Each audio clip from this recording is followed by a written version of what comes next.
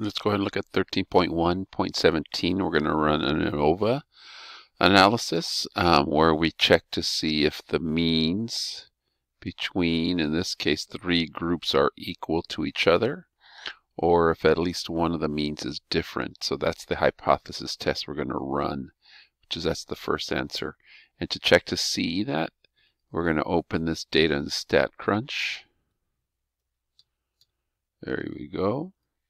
And then to run an ANOVA, it would be stats ANOVA. This is a one-way.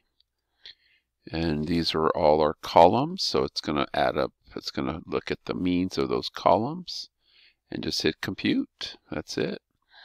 And notice you get a test statistic and a p-value. In this case, this p-value is 0.15. It's greater than 0.05 or 0.01.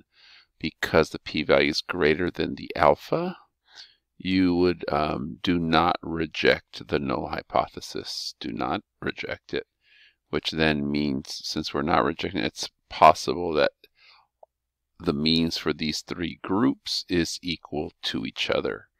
And so that's how you would run your ANOVA and then compare the groups, again looking at that p-value.